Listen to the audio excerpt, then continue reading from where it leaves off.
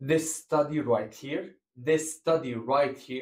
is going to change your perspective on protein intake post-workout. Hello folks, Scientific Health with a K here. Yes, we added new things to the studio. Today, we are breaking down a groundbreaking study done by Tromelin and al. December 19, 2023. So it's brand new and fresh. This research is a game changer because it's going to challenge our beliefs on nutrition, especially protein, post-workout. I believe this study is going to be eye-opening, jaw-dropping. So buckle up.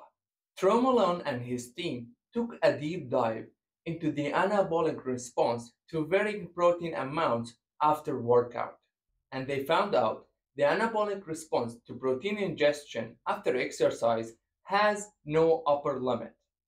Let me say that again, has no upper limit. Let's take a look at the key findings of this research. I'm not going to explain them, but I'm just going to say them. Extended anabolic response. Minimal impact on amino acid oxidation. The autophagy was not affected. I have to explain this. The study found that protein ingestion did not affect muscle protein autophagy, exogenous amino acids as precursors. The research highlights the vital role of exogenous amino acids. Let's move on to the results and the study design. Randomized. The researchers tested their hypothesis using intrinsically labeled milk protein in a randomized controlled trial. The participants were categorized into three groups. First group ingested 25 grams, the second group ingested 100 grams, and the third group were given placebo. Of course, that was after resistance exercise session. Fusions. Staple isotope amino acid infusions were used, and the blood and muscle samples were collected over time, and they showed very amazing results.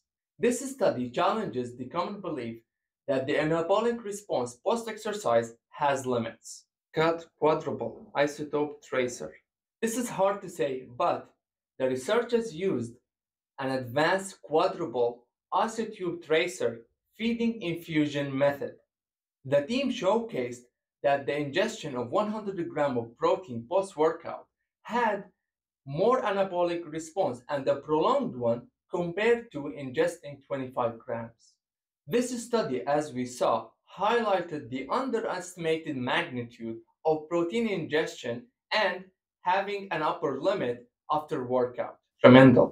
The most important thing about this study is there is no upper limit of ingesting protein after workout. Some people say that you should only consume between 40 and 50.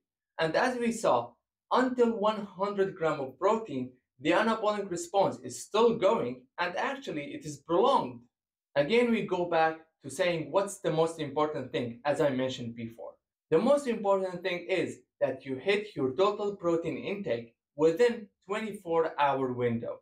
And the best thing that I do and you should do is to space your protein all over these 24 hours. I hope you learned something today. Check out the other videos to learn more.